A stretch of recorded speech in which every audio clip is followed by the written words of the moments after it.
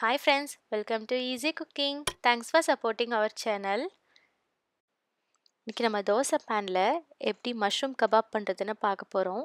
ரொம்ப simple and easy recipe. அதுவும் இல்லாமல் நம்ம ரெஸ்டாரண்ட்ஸ்லேயும் ஹோட்டல்ஸ்லேயும் தான் இதை சாப்பிட்ருப்போம். நம்ம வீட்லேயே ரொம்ப ஈஸியாக இதை பண்ணி எப்படி சாப்பிட்றதுன்னு பார்க்கலாம். இது கூட ஒரு மின்ட் சாஸும் நம்ம எப்படி செய்யறதுன்னு பார்க்கலாம். ஒரு பவுலில் 3 ஸ்பூன் தயிர் சேர்த்துக்கலாம். 1 ஸ்பூன் மல்லித்தூள், 1 ஸ்பூன் ஜீரகத்தூள், 1 ஸ்பூன் மிளகாய்த்தூள், கொஞ்சமாக பட்டை பவுடர், அது இல்லைனா பரவாயில்ல, 1 ஸ்பூன் மஞ்சள் தூள், 1 ஸ்பூன் கரம் மசாலா, தேவையான அளவு உப்பு, ஒரு அரை எலுமிச்சம்பழத்தை புழிஞ்சிக்கலாம். 1 கப்பு கடலை மாவு சேர்த்துருக்கோம். 1 ஸ்பூன் கார்ன்ஃப்ளவர், எல்லாத்தையும் சேர்த்து நல்லா மிக்ஸ் பண்ணிக்கலாம். கொஞ்சமாக தண்ணி சேர்த்து மிக்ஸ் பண்ணிக்கோங்க. ஒரு திக் பேஸ்ட் மாதிரி வரணும், இந்த மாதிரி ரெடி ஆகணும். நல்லா மிக்ஸ் பண்ணிக்கலாம். எந்த கட்டியும் இல்லாமல் மிக்ஸ் பண்ணிக்கலாம். 1 ஸ்பூன் இஞ்சி பூண்டு விழுது,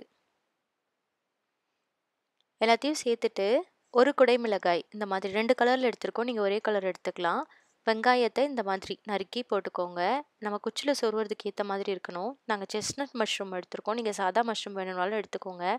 செஸ்னட் மஷ்ரூம் வந்து எங்களுக்கு டெஸ்கோவில் கிடச்சிது, எல்லா கடைகள்லையுமே இது கிடைக்குது.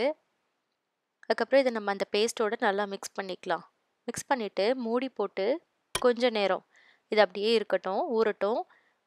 இது வந்து பேம்பூ ஸ்டிக்குன்னு சொல்லுவாங்க. இந்தியா அமேசானில் கிடைக்குது. நாங்கள் லிங்க்கை வந்து டிஸ்கிரிப்ஷனில் கொடுக்குறேன். நீங்கள் வேணும் தேவைப்பட்டுச்சுன்னா நீங்கள் பேம்பூ ஸ்டிக் அமேசான்லேயே வாங்கிக்கோங்க. இது இந்த மாதிரி ஒரு கேப்சிகம், ஒரு மஷ்ரூம், ஒரு ஆனியன், அந்த மாதிரி நாங்கள் மாற்றி மாற்றி சொருகியிருக்கோம். அதுக்கேற்ற மாதிரி நீங்களுமே செஞ்சுக்கோங்க.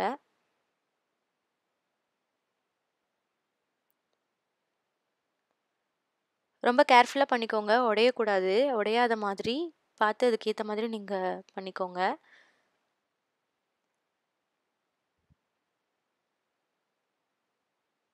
நம்மளோட எல்லா கபாப்ஸும் ரெடி ஆகிடுச்சு ஃப்ரை பண்ணுறதுக்கு.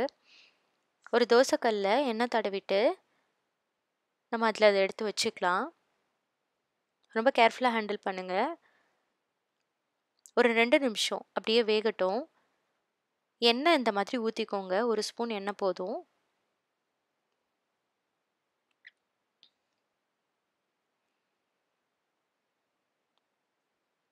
கொஞ்ச நேரம் ஒரு 2 நிமிஷம் வெந்தால் போதும். அப்படியே இன்னொரு பக்கம் திருப்பி விடுங்க.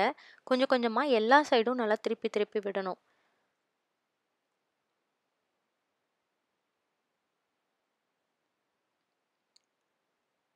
ரெண்டு நிமிஷத்தில் பாருங்கள், ஒரு பக்கம் செவந்திருக்கு. ஸோ இன்னொரு பக்கம் திருப்பி இருக்கோம். இந்த மாதிரி நீங்கள் கொஞ்சம் நேரம் 2 நிமிஷத்துக்கு எல்லா பக்கமும் திருப்பி திருப்பி ரொட்டேட் பண்ணிகிட்டே இருக்கணும்.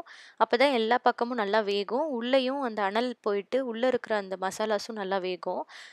இப்போ கொஞ்சம் நேரத்துக்கு அப்புறம் அது நல்லா வெந்துருச்சு, எல்லா பக்கமும் உள்ளே இருக்கிற மசாலாவும் வெந்துருச்சு. நாங்கள் அதை எடுத்துட்டோம்.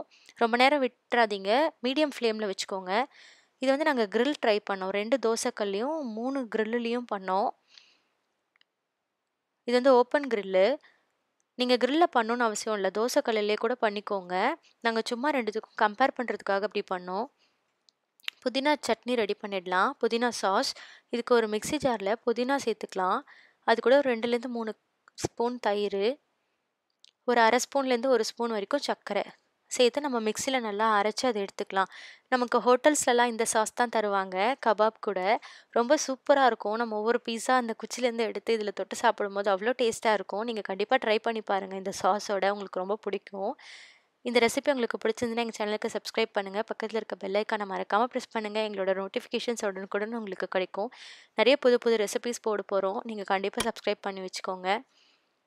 தேங்க்யூ.